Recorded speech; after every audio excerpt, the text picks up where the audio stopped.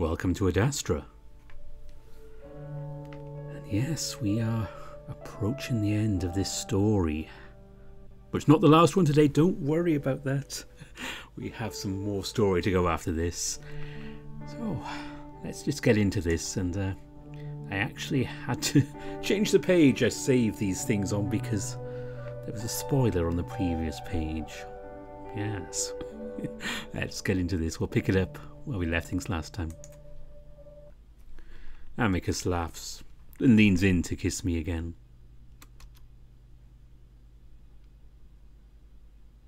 My last full day on Adastra comes just as soon as I thought it would.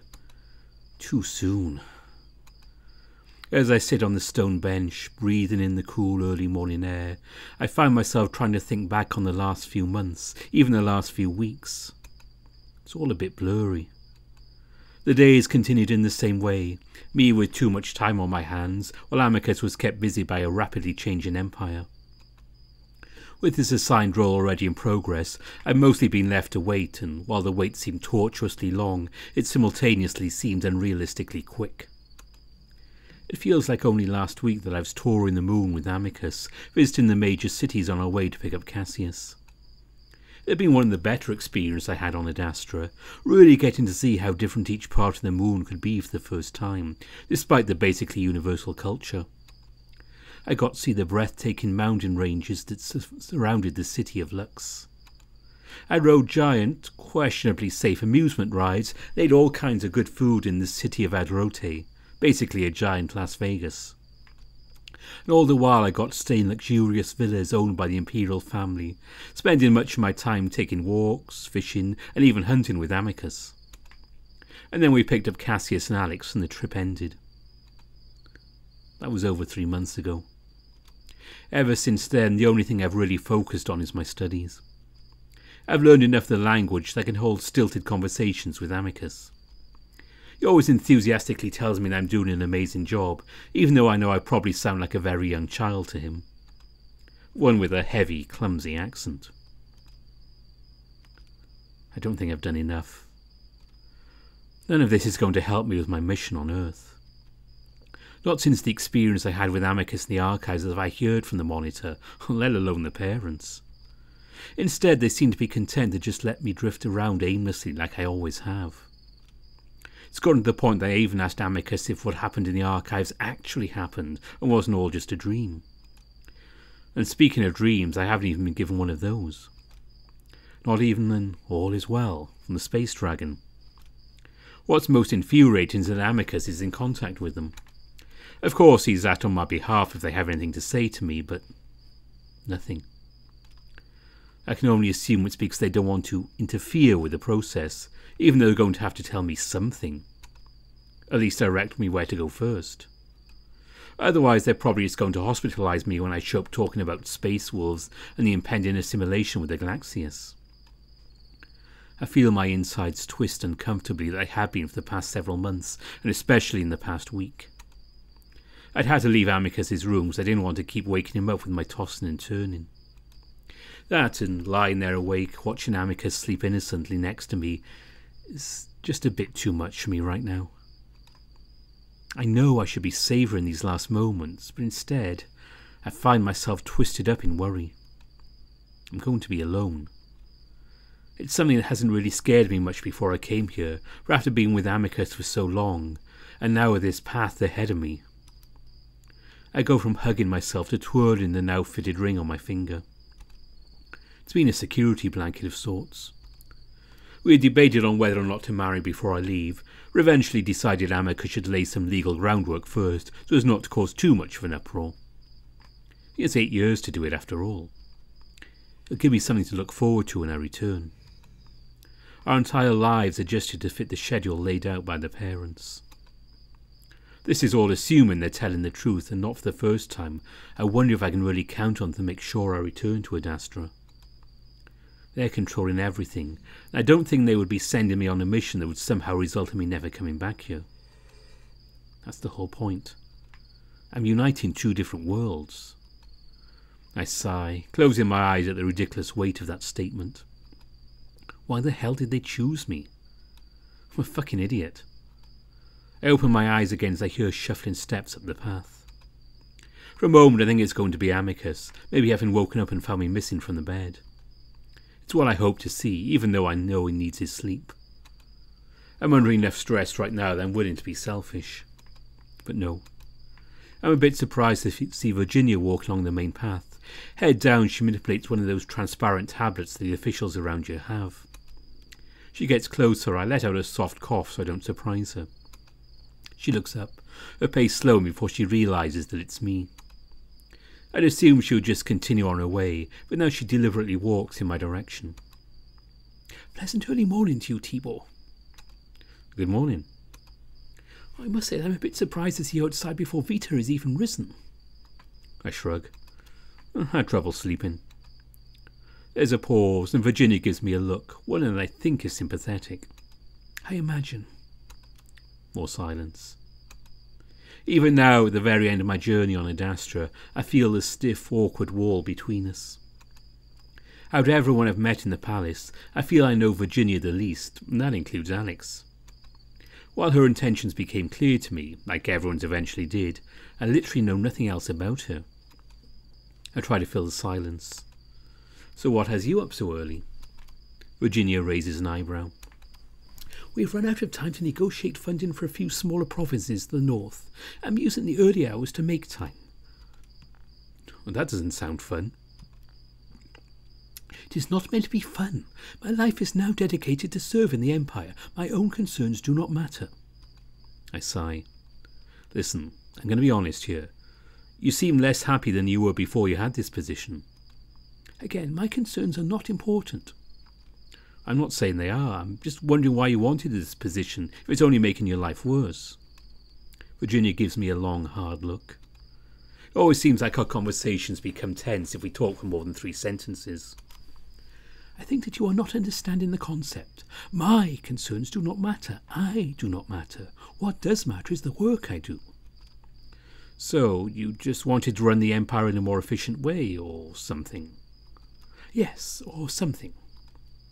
You could just be blunt like the Chemians are and tell me. We get to the point and you wouldn't have to be so angry all the time. The look on Virginia's face has me raising my hands defensively. All right, sorry. I know whenever I talk I just piss you off, so I'll just stop. What has you so brash this morning? Everything. I put out my hands to either side of myself as if to indicate the whole situation I'm in. But at least I'm not always, I don't know, acting like you're just an annoying distraction. Hell, even Cassius acknowledges my presence more than you do. I mean, it's a bit late now, but considering I'm in a relationship with your brother, maybe we should get to know each other when I come back. Virginia regards me for a moment and takes a deep breath. Tibor, I know you're leaving tomorrow, as we all do, but I also know that you will be back and I'll be made to work with you for a very long time, likely the rest of our lives. I frown. How would Virginia know I'll be working with the Empire? Is she supposed to know that? I start to wonder if the parents are talking, just not to me. Virginia answers that question next, though. Amicus told me, as he should have, considered my position. It will help us prepare, at least in secret. I wonder if the parents told him that was okay. I don't want to deviate from the plan at all if it risks my mission. Virginia interrupts my thoughts, though. But I will say this, once and never again, so remember it when you return. I wait expectantly. While young, my brothers and I experienced very different sides of my father. He coddled Amicus, neglected Cassius, and for me it was a sort of in-between. He paid me very close but strict attention. Unlike my brothers who received lessons in maths, science and combat, I was given lessons in speech, etiquette, but mainly I was subjected to long, cruel sessions of behavioural moulding. He altered who I was as a person, something he would never do to his sons. Oh, why?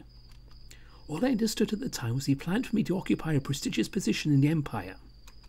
Still, I hated him for it. I felt almost no emotion when his sabotage ship crashed. Oh. Yes, odd how he project himself the most egalitarian emperor in our history, yet treat his own daughter like clay that he could shape in any way he wanted. No, I'm really at a loss for words.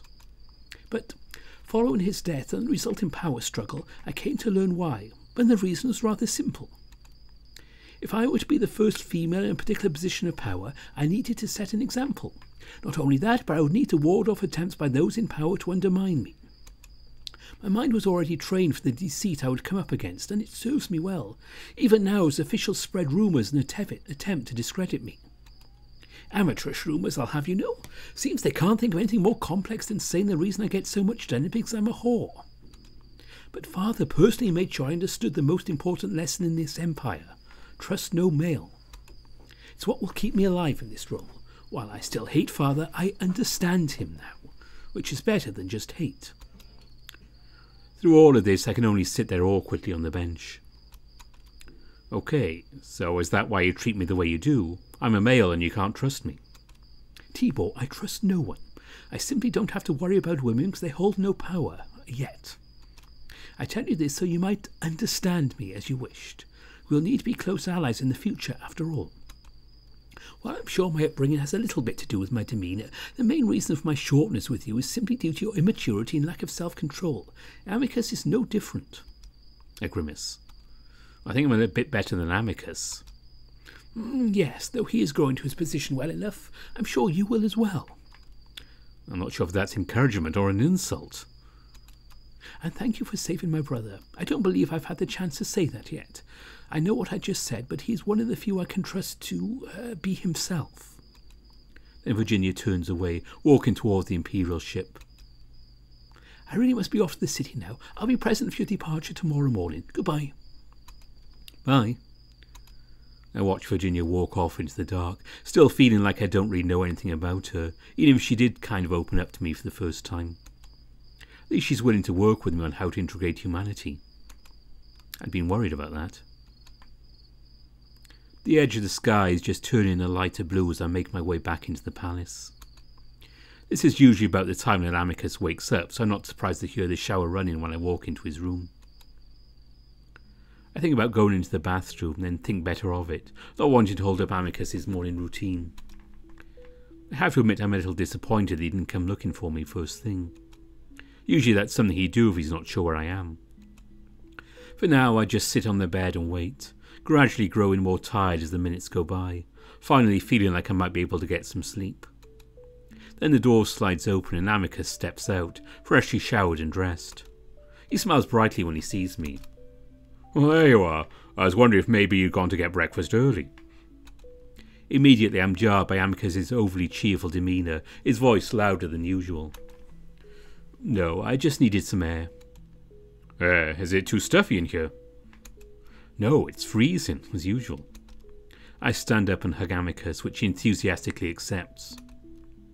I sink into his furry warmth, and I feel my eyes sting as the reality of how much time we have left really sinks in. Amicus. My voice is small and sad, and Amicus quickly but gently sets his paws on my shoulders to push me back a step, so that he can look me in the eyes. Hey, I'm going to be back early tonight, as early as possible. Unfortunately, there are a few mandatory meetings involving the Chemians that I must attend. I know. Amicus already tried to take the day off, but of course things came up. Oh, don't worry, I've kept tonight simple. Just dinner between you and I. I can tell that Amicus is putting on a brave face. So I do the same and swallow back the awful feelings that have been threatening to overwhelm me. All right, I'll be waiting. Oh, good. I won't be long, and the sooner I leave, the sooner I will return. Then you better get going. Oh, right away, Emperor Consort. I grimace at the title I would hold if Amicus made our marriage official. But he plans to kiss on my face anyway before pulling back and smiling at me. I love you, and tonight we should be happy. I try to smile back as Amicus takes his leave, disappearing out the door, wondering how I'm going to manage to do that. Hopefully well enough for Amicus's sake. I'm able to nap for a few hours, after which I walk through the halls, though at a much slower pace than usual.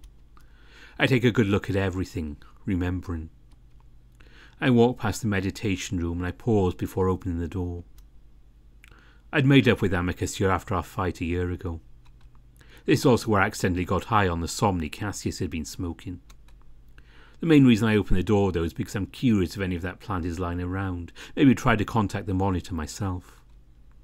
I don't see any, and remembering Cassius's horrible experience gets me to give up pretty fast, not wanting to be tormented by the monitor because I didn't follow their plan correctly. I head out into the gardens like usual, taking in the beauty of the arranged foliage for the last time. I remember my first morning here, with Alex. He'd been so helpful and kind, and I feel some sadness at the idea that I'll probably never see him again. It stilled a bit, so I also remember that he'd also only been sizing me up for manipulation even then. While I feel our friendship had been partially genuine, I know that what he's done is something I can never forgive, even though Cassius was able to. I head back in for a light breakfast, sitting on Amicus's usual bed.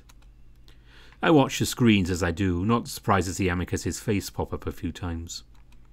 He is the Emperor after all, but I am surprised to see my own face, and I know immediately they're talking about us, speculating. I tell Com to turn it off and sit there for a bit, thinking back on what had happened in this room. As always, my eyes are drawn to the dark wine stain in Cassius's bed, something that remained even after a deep cleaning. Hasn't been replaced. Likely Cassius doesn't really live in the palace anymore. Of course, it always brings to mind the moment he drank that poisoned wine. The day we'd all sat there, knowing something was wrong, yet Cassius still trusting Cato enough to never suspect an assassination attempt. Something he would have suspected if Nefario and I had been less cautious about releasing information on the sabotage ship. It probably wasn't enough to convict him in a trial, but all would have known. Even though I'm not sure why I'd handed the wine to him, known it would end badly, known I should spill it just like I did my first time serving. Yet I did what I was told, almost like a robot, maybe because I'd been conditioned to do whatever the wolves told me. I don't blame Cassius for staying away from the palace after what he went through. An assassination attempt resulting in a week-long coma, followed by hospitalization for a month, does things to the mind, according to him. Wonder if that includes forgiving a spy that's partially responsible for dozens of deaths. Feeling slightly nauseous, I send the rest of my food back. I decide not to think about Alex anymore, feeling that the cat had never gotten what he deserved. I need to distract myself until Amicus gets back, so I head for the baths. It's become part of my routine and the part I always look forward to the most for a couple of reasons. First, it's just nice to soak, and second, because I see the person I often run into here. He soaks in the pool, head leaning back against the edge, eyes closed. While I may have lost my friendship with Alex, I gained a great one with Nefario. Good thing too, considering he's the only other sapient that's regular in the palace during the day. I walk over the benches, beginning to strip off my robe, glancing at the jackal. You know, it's not safe to fall asleep in the bath. Nefario shifts, raising an eyebrow even though he keeps his eyes closed. I appreciate your concern, but I feel that the sensation of water filling my lungs will be sufficient to wake me up. And I was not asleep, I was awaiting your arrival. I walk up to the edge of the pool, Nefario turning his head to look back at me, not even glancing at my naked groin. Really? I didn't think you'd be here. Amicus told me he had Chemian meetings to go to. Briefly, I feel a little upset at the idea that Nefario might stay at the palace to see me, while Amicus wouldn't. But only briefly. Things are different for the Emperor. Oh, luckily for me, my presence is no longer requested at such meetings. Oh, it matters little. I have direct access to the Emperor anyway. I sigh. You should choose your words carefully in front of the Emperor's fiancée. Why must you think I always speak in innuendos? Because you do. I jump into the pool. It's not something I usually do, and I'm reminded why as my entire being burns for a few moments. It's worth it though, as I come up and see that I've accomplished my goal of splashing Nefario, the jackal in the middle of pouring water from his eyes. I must say you become more like him every day. I move to the bench to sit beside the jackal, my own eyes stinging from the salty spring water. Was I more willing to shut you up? Yes, crude like the wolves, haven't resort to physical methods because they can't use their words properly. I narrow my eyes. Well, talk enough shit, then you're going to get hit. Humans are the same, and I have a feeling jackals are too. How would you know? I've never raised a paw against anyone on this moon. Probably because you know you wouldn't stand a chance. Also, I've seen you fight, first with Alex, and remember you accepted a spar with Amicus a few months back. I seem to have forgotten. Well, I haven't. You took off all your clothes to tease him, then got floored in like a second. He struck me in the stomach when I was not ready, and very hard, mind you. My combat techniques are as crude as their words. You weren't ready because you were still using your words after the fight had started. Even though the incident has been a little worrying at the time, I find it mostly funny now, and I smirk at the memory. How was that funny? I had to check into hospital to make sure it didn't rupture anything. It was very dangerous to do such a thing in what was supposed to be a friendly spa. I think it was the way you went from showboating to make the weirdest noises after you fell on the ground. Amicus probably did take out a lot of his built-up frustration in that attack. Unfortunately, it resulted in even more tension between the two of them, which makes things difficult because I like them both. I guess Nefero at least still talks official business with Amicus. Nefero huffs. "I like that blow. Bringing that up is rather low of you." He's right. My mood is a bit strange today, and just like with Virginia, I find myself being more blunt. I shrug. Well, so was making shitty comments about all wolves. Nefero sighs loudly, seemingly at a loss for words. A rare sight. I start to feel a bit guilty and clear my throat, changing the subject to the subject I'm not really sure how to explain to the jackal. So, I'm leaving tomorrow. Nefero's eyes light up. So I've heard, which is why I wanted to be sure that I would see you today. I'm starting to regret it considering your mood. I slump against the ledge. Sorry, I'm feeling weird today. I'm just overwhelmed with everything that's happening. Well, you'll be returning, won't you? Yeah, just not sure when that might be. Obviously, Amicus wouldn't have told Nefero about our situation. Maybe even the parents directed him to. I'm guessing it was Virginia who told him I'm leaving. This is a temporary trip, is it not? You are engaged to be married, after all. I shift a little under his intense gaze. Yeah, I miss my planet. I just need to be home for a while. So it might be a while. Nefero is quiet for a moment. Does a while mean weeks? Months? I look away over the surface of the steaming water.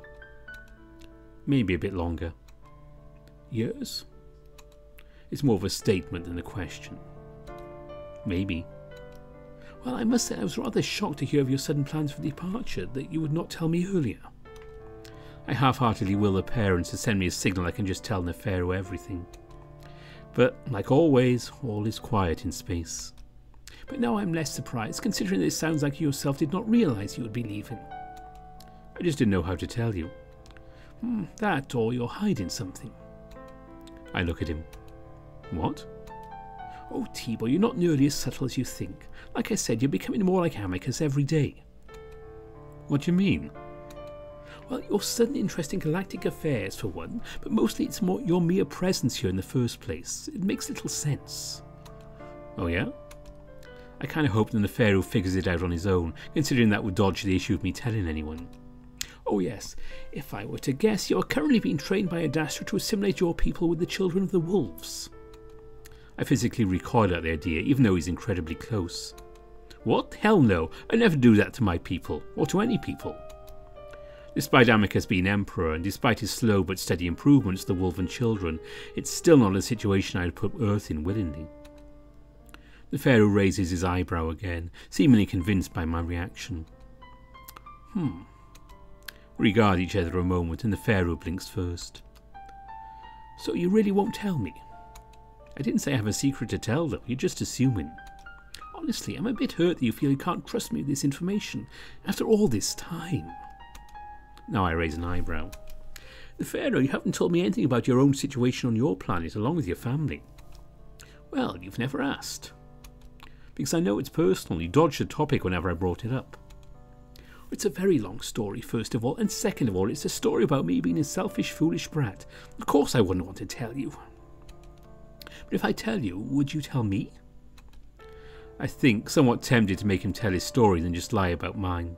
But only for a second. I sigh. No, I'll only be able to when I come back. Nefero's impish nature deflates pretty quick. Well, at least you're honest. I suppose I'll trust you that it's rather important and not my place to know. I admit that I am still hurt by all this, and that's not something I admit often. Sorry, I promise you'll understand once I'm back. Again, I wonder if I'm already admitting too much. But years? I can't predict where I'll be in that amount of time. Back on Chemia? Possibly, if all goes well. I'll visit. I'm a citizen, remember? Well, they rarely allow use of the stretch for only visits, but being the Emperor's husband might make that easier. Yeah, I'll convince him. That seemed to bring the issue of my sudden departure to a close. We sit there in silence for a long while, then I place a hand on the Pharaoh's knee. It's not something I would have done in the past, considering the Jackal's reputation, but nothing about it feels sensual. Instead, I do out of pure solidarity and friendship. I wanted to say thank you, Neferu, for everything. Well, I don't think I'd be alive if you weren't there for me. I know you had your reasons. Everyone did. But thank you. It is the duty of all Kemians to protect any sapient fleeing wolven violence, whether they be sibling, child, or as you happen to be, abandoned. I'll believe that after I visit Kemia and have a look for myself. I'll be your tour guide. And the Pharaoh, you can still tell me what's going on with your family, if you want. Oh, definitely not. Do you really want to know? The situation is complex, unresolved, and seems to always be changing. I mean, yeah, I'd like to know. It seems really important to you, but feels unfair that I make him tell me his clearly painful story without my own. Again, when I'm back, then we can trade. Deal. The Pharaoh stands up, stepping up onto the bench before reaching down to pull me up. Now let's go for a walk before your wolf returns. I'd like our last conversations to be of happier things. I take his paw, letting him pull me up. Then the two of us step out of the pool to towel off and dress. The Pharaoh is easily able to shift the conversation to things that are light and interesting. It always makes me forget that I'm leaving.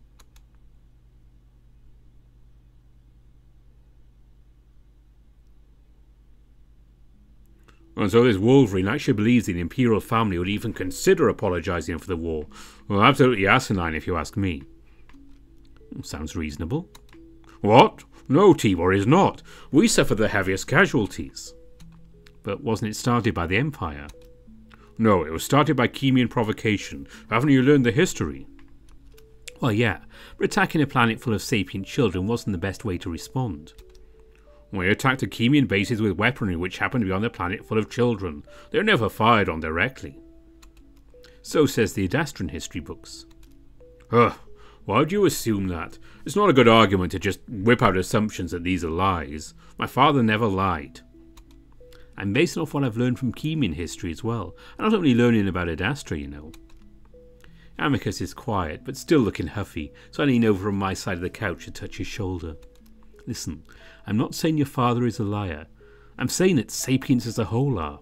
I know because humans do the exact same thing when we write our history. You should have a bit more pride in your species. How will you lead the humans otherwise? Actually, I think pride is the biggest wolven problem. Amicus just goes quiet. I think I hit a sore spot talking about his dad. Although I'm enjoying our usual somewhat intense banter, I don't have as much energy as usual. Sorry, I shouldn't talk about things I don't understand. Amicus looks at me with surprise. What? No, I do want you to talk to me about these things. I might seem upset, but I've already told you I enjoy debating. I wave away Amicus's rush to smooth things over. No, me too. I'm just a little tired today. Ah. What I want to talk about is what's about to happen to me, about how I'm starting to lose my courage at the last minute, how I don't want to do anything except stay on this couch. But I can tell Amicus doesn't. He came in with the stories of the day right away, as if this isn't our last night together. Well, it'd have been easy to pretend with the Pharaoh. It's much more difficult seeing Amicus put on such an act too. I assume make me feel better. Amicus, I don't know if I can... Amicus suddenly holds up a paw. Wait, Tibor, I know, but please, let's have this night together. I promise you, the situation will become clearer for you. Just give it a little more time. That gives me pause. It's like Amicus knows something that I don't. And trust me, because we're travelling back to Earth together, we'll have plenty of time to discuss whatever you wish. Amicus's eyes start to glisten just slightly as he holds back tears, then clears his throat. But for now, I think it's preposterous that they expect me to apologise. I watch Amicus for a long time, realising that he might be right. He's in constant contact with the parents, and I respected the fact that he can't tell me what they say unless given specific permission to do so. And though the feeling is unnerving, there's also some comfort in the idea that maybe something will help me at the last minute, and Amicus seems to know that. On top of that, he knows how hard this is going to be. We both do. But he wants to save the tears for the end. So do I. So, well, if it's just the Imperial family apologising, that's actually asking for very little to create an alliance. Well, it's one of many demands, and they simply want to humiliate us, all because the Pharaoh managed to get his balls kicked in. I mean, the Pharaoh's son. You should honestly consider yourself lucky no one else saw you hit him. Huh, he's an easy one to hit. What's he expect, always leaving himself wide open? He deserved it, both times. I sigh. Be nice, Amicus. But I lean into him, and he finally pulls me into his lap, nuzzling my hair. We talk for a while longer, the two of us trying to stay awake as long as possible. I finally manage to relax a bit, and finally my eyes grow heavy, and Amicus's warm breath puffs steadily against my head.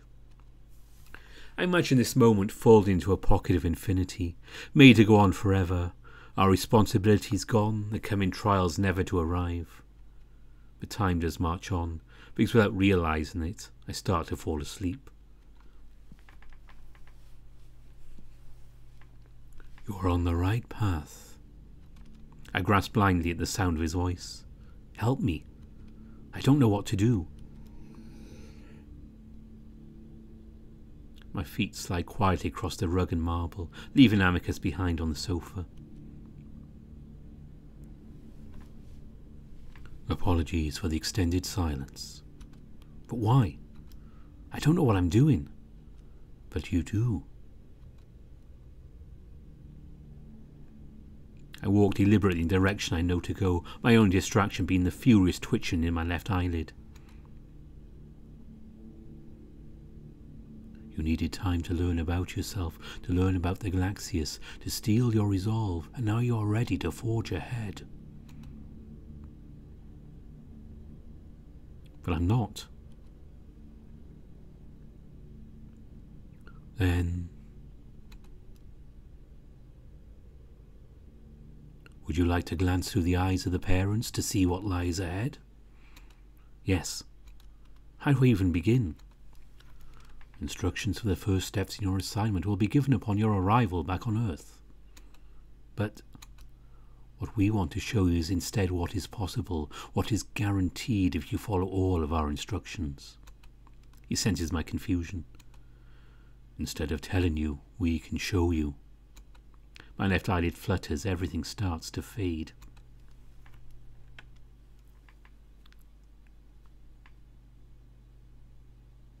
Eight years pass by in a cosmic microsecond. You return to Adastra a changed man. You find Amicus changed as well. What does not change are the feelings between you. The thread connecting you to your wolf never breaks, never wavers, a constant reminder of where you belong. And when you see him again, you will know this.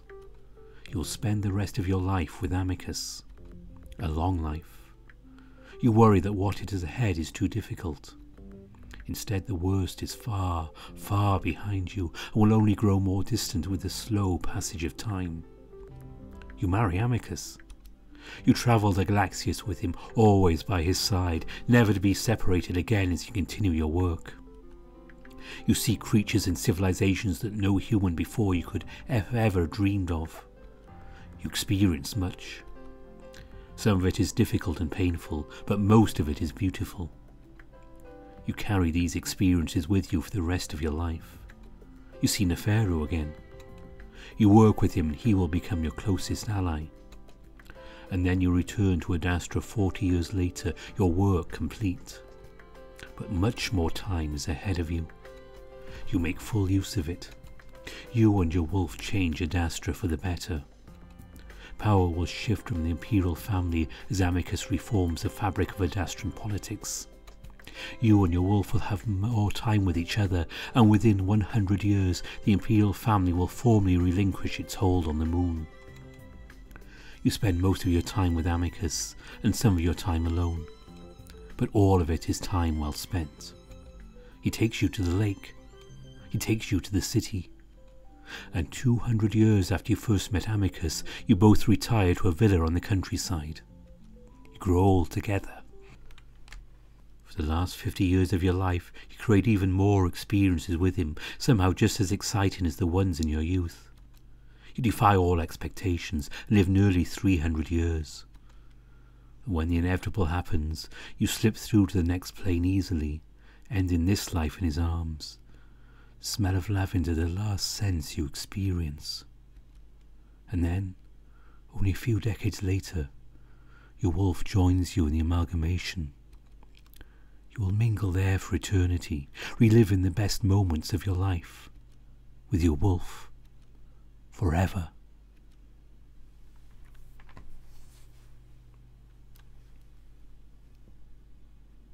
I come to slowly on the floor under the archives.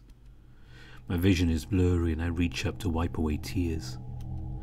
Even now I feel the incredible warmth and happiness that seemed to overflow from my chest as I lived that. What was that? My future? I'm not sure what to think right now. For the first time in months I feel completely at peace. This is my future. I need this future. The sights and feelings were so vivid, so beautiful. I need that life with Amicus. Even though it feels as if the parents are stringing me along with the promise of a reward, I also felt the feelings of my future self. I truly believed in what I was doing, or I guess will believe.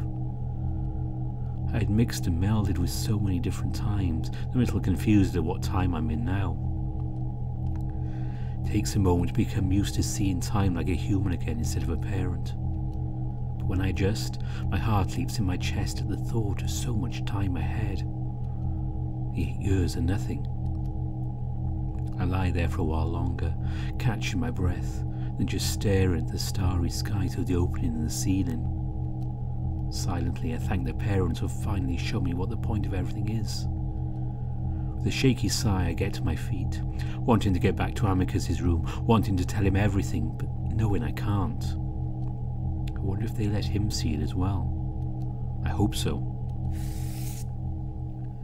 I take a deep breath, feeling the cool, fragrant night air against my wet face.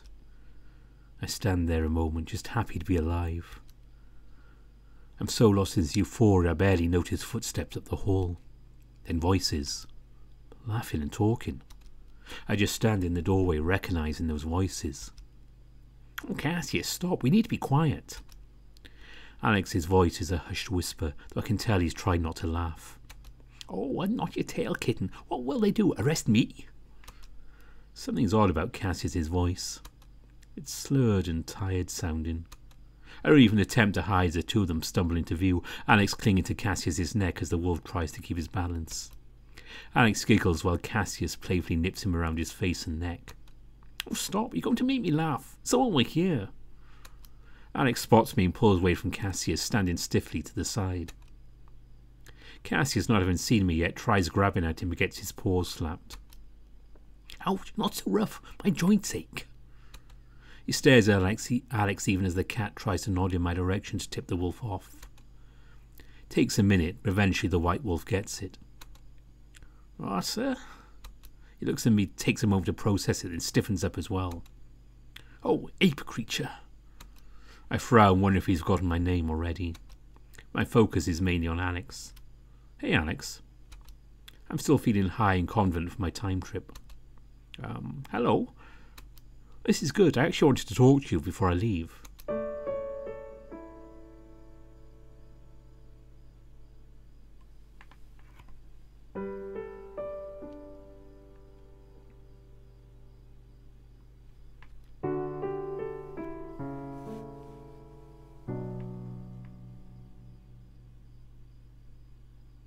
Here we go.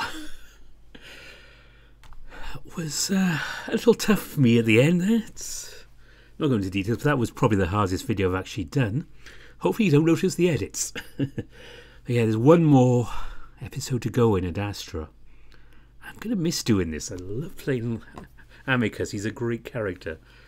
But it's good to see Alex again. I wasn't expecting that. That's why I had to change my load screen at the beginning, because I saved there from when I played through on the Patreon version. I didn't want you guys to see that. So I wonder what's going to happen with those two now. I don't know. Also, I have no clue what's going to go on in the next update. I'm kind of hoping we get a quick time skip of those 8 years and we can pick things up on Adastra and kind of leave them there knowing what's going on, but that's kind of up to Howley. What if we can get a wedding CG from Haps? That'd be nice. But anyway, yeah, that is it. I don't have too much more to say about this one. It's kind of nice character-driven stuff, and I like hearing more from Virginia as well. That was interesting. Yes, the Emperor was doing his best for her, but kind of reminds me of the British royal family in some ways. They're too wedded to certain things that you must be a certain way, and they don't mind how they get there. But I think that will change in the future with Amicus. Not that, as we saw, the Imperial family will be doing a whole lot more. Maybe the constitutional monarchy in Adastra. Who knows? We're not going to get into that now. But yes, the final episode is going to be done as a premiere because it's the final one. I just have a couple of little presentation things organised for before it. So if you had a problem with the previous premieres that you don't always get enough notice, I'm going to bake in 2 minutes or so before the main VN starts. So don't worry about that. And you can skip over it then if you catch it later. You don't need to hear me doing my BBC Cymru Wales stuff. So until we meet again with Adastra, that's it for now. And if you follow my other videos, the Smoke Room is due out in about 3 days. As I'm recording this, it's going to be William's update. And William is the other route along with Nikolai I will be doing from the Smoke Room. So watch out for that in a few days. I'll try and get that done as soon as possible. I promise you Tyson's route and password will be coming along right after that. It's just a lot of stuff going on at the moment that I had to take a brief break from what's going on in password. It's a little too close to home for a few things. But I will get back to that, I promise you, and we'll continue with that. So I hope you enjoyed this one, as I say. Until next time, bye for now.